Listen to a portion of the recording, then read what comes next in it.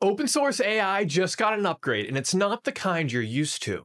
AI2 released Olmo3 in November and just dropped Olmo 3.1, but here's the part that surprised me. Most labs say open when they really mean here are the weights, good luck. AI2 went all in, fully open, weights and everything. It rivals Qwen 3 despite using about 6 times fewer training tokens.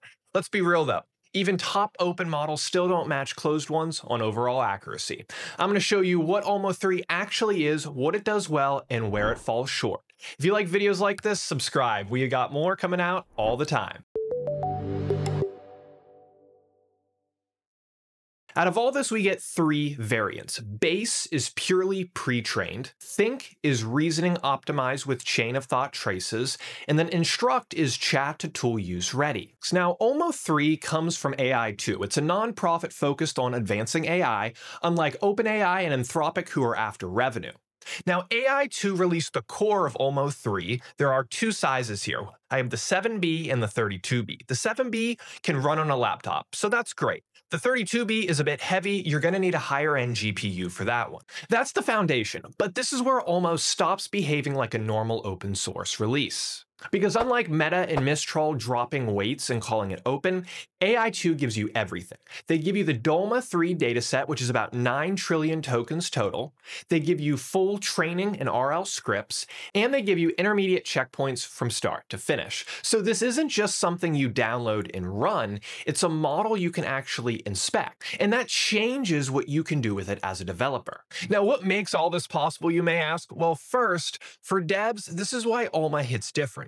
Transparency. You can audit it, you can fine-tune it, you can add your own data, you can even fix biases. The tool behind all this is OlmoTrace. But what really that means in simple terms is OlmoTrace lets you trace a language model's output back to the training data that influenced it. So you can run a prompt, and in one click you can see the training documents that connected to specific parts of the model's response. So visually, this is what we see on our screen. You'll have an output here on the left, and on the right is where we see the documents and all these highlighted spans. It's showing where the model matches text from the training data, and it gives you URLs so you can judge how trustworthy these sources are. Is it right? Is it wrong? It's now up to you. Everything is Apache 2.0 and runs locally, and there are no usage restrictions. I'm going to jump into the AI2 playground here with Olmo3, and I'm going to run the Think variant. I'm going to prompt out something for code. Let's go with something like implement Fibonacci in Rust using recursion plus memoization. I'm going to add some test cases for a few numbers with a bigger value. Now look at this. We get a clean output with decent reasoning. And check out this part right here. This is the OlmoTrace again. So I run this, and we get back the documents and references for the output. This level of transparency is something closed models don't really give us. Where is this information coming from? Where are the URLs?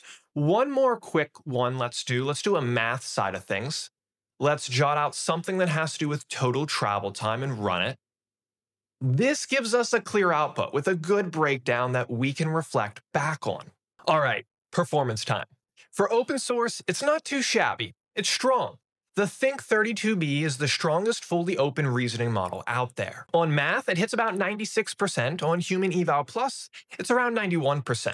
But let's take all that with a grain of salt. Then Olmo 3.1 takes it further, with about a +5 on AIME, plus big jumps on instruction following and hard reasoning benchmarks. It's trained on way less data than Qwen 3, but it's still neck and neck in reasoning in code. If you're building agents or reasoning tools, this is the kind of model you actually want to test.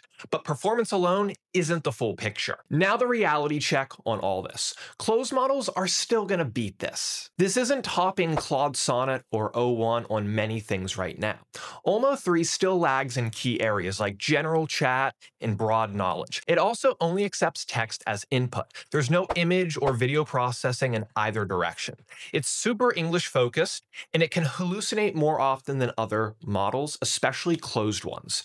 But something worth keeping an eye on here is Olmo2, which released just a few days ago. This is their multi-model version that is meant to include advanced video processing. We'll see how this goes. So yeah, closed labs are still going to win in sheer versatility because of the scale and whatever else they're dropping into the mix. Here's why this really matters. As we get closer to 2026, closed models are locking down harder than before. Olmo3 is meant to be the counterpunch to all that. You can build your own reasoning agent, audit models for production, or contribute to actual OpenAI, not Sam Altman's OpenAI. So I'm curious, where do you think open source models are going to go from here, and how do they compete with the closed ones? We'll see you in another video.